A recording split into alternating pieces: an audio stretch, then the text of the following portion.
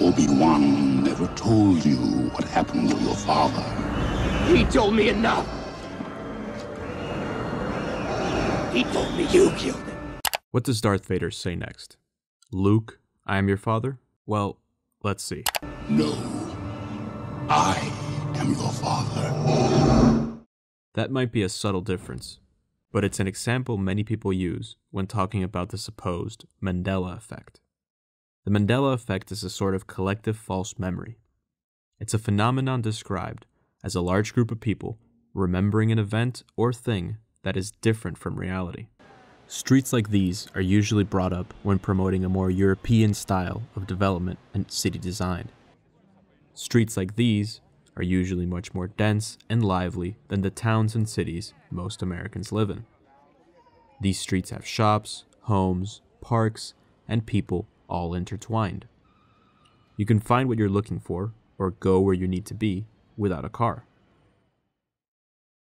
When Americans hear arguments as to why some cities in Europe are like this, they likely say, think, or hear the following statement. Well, the US was built for cars. Or, those places over there are so much older, they weren't built for cars. This is the Mandela effect for urbanism and cities. The truth is, most cities in the US have, or, well, better put, had, an origin as pedestrian-focused centers. Most urban cores in the US are built around a previously present density that promoted and thrived on walking and collective transportation. However, almost all of these city centers have been encapsulated by highways and their density replaced by parking lots, leading to most Americans unfortunately believing that this is just the way it's always been, and the country was simply built around cars. Miami is no different. Miami and Florida saw its growth start thanks to railroads, streetcars, and mixed densities. Like most US cities, this has long been forgotten, and the great majority of the city and region are now car dependent. But Miami has the Metromover.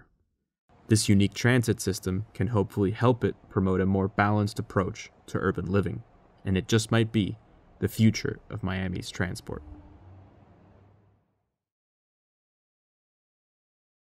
South Florida has been growing in population a lot. The entire metropolitan area has grown by 2 million people over the last 30 years, and it's going to keep on growing. Miami as a city covers a small section of the overall metro area. It's seen a growth of around 100,000 people. South Florida's urban planning has revolved almost exclusively around single-family homes and car-centric development. The vast majority of people depend on cars, and over the last 30 years, there's been little effort to change this.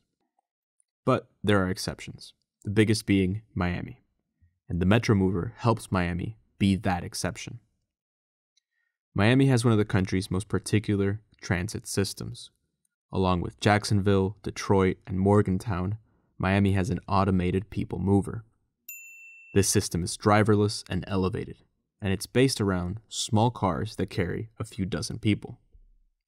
Unlike the other cities that adopted this technology, Miami's is the closest to success. Before the pandemic, it was seeing over 30,000 riders per day. The Metromover has helped neighborhoods become more accessible. Having a system in place that is not hampered by on-street traffic like many of the current bus lines in Miami makes it a more reliable option for transit. The Metromover is a visible alternative to car-centric development, and it recalls a past when Miami was first growing, where multiple forms of transportation were present in the city and the region. For a few decades, Miami's growth was helped by its streetcar system. And, compared to the current forms of alternatives to car transportation, the streetcar covered the downtown urban core, Coral Gables, Miami Beach, and beyond. For a lot of different reasons, the development style of Miami and the entire country moved almost exclusively towards urban sprawl dependent on the car. What happens when you don't present these populated areas with alternatives to driving? Miami's daily traffic. Coño, me cago en la pinga. Presenting viable alternatives to the typical suburban model is a necessity, especially because the region is seeing growth. Not just because creating vibrant pedestrian neighborhoods gives the city more robustness economically, but also because transitioning to a more sustainable culture means decreasing our reliance on cars. People's eagerness to use alternatives is seen in South Florida through the success of the Bright Line.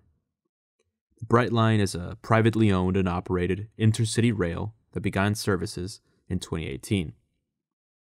It's the first passenger rail on Florida's East Coast Railway in over 40 years, and its keystone is Miami Central. Rebuilding a passenger rail hub in downtown Miami has spurred hundreds of millions of dollars in development, and it has the potential to be a catalyst for transit-oriented development throughout the rail corridor. Over 1 million people rode the system in 2022, and the numbers continue to rise. Brightline has plans to open more stations alongside the original 3. 2 of these new stations have already opened, one in Aventura and another one in Boca Raton.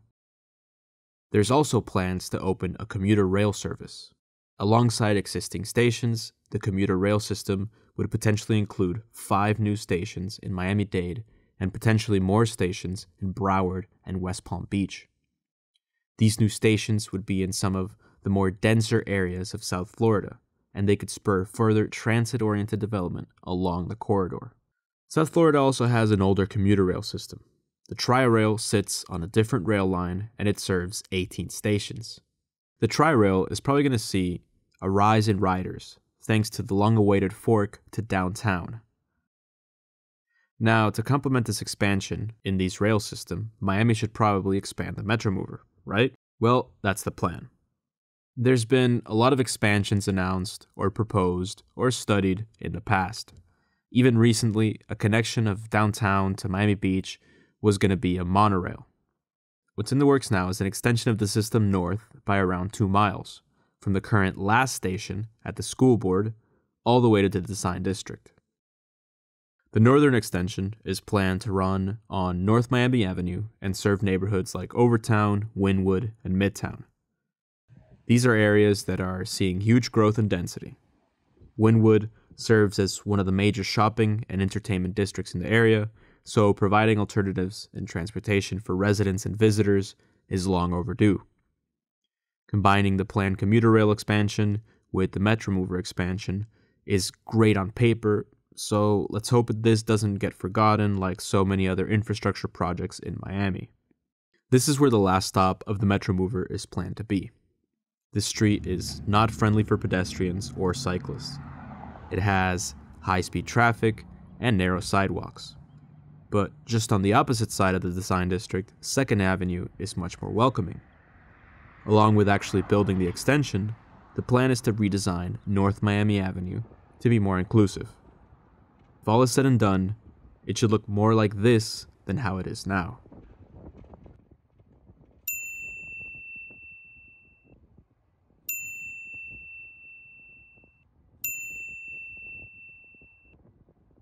The Design District has the type of walkable urbanism that should not be exclusive to a luxury enclave. Building these types of neighborhoods can be adopted more broadly, and expansions in the Metromover, commuter rail, bus systems, and bike lanes can help bring about that. As the name suggests, the beach corridor will finally connect Miami to Miami Beach. Someone living or coming to Brickell, downtown, Midtown, Woodwood, or Edgewater will be connected to the beach. Of course, this is huge for the residents of the area and those nearby that can take other forms of transport and be in reach of a station quickly. But it's also huge for the millions of tourists coming to the city every year. The plan is to add a station before the causeway next to downtown and then 2 stations on 5th Street in Miami Beach. This could be a great opportunity to redesign 5th Street. This is what 5th Street currently looks like. High-speed traffic, little cycling infrastructure, and an overall unpleasant experience both for pedestrians and drivers. During rush hour and on weekends, the MacArthur and further north the Julia Tuttle get packed. The solution to this in the past has been extremely car-centric, and even now there's proposals to alleviate the traffic mess by adding more lanes. Going forward, FDOT, local, and state leaders could continue with the same design and transportation practices as before.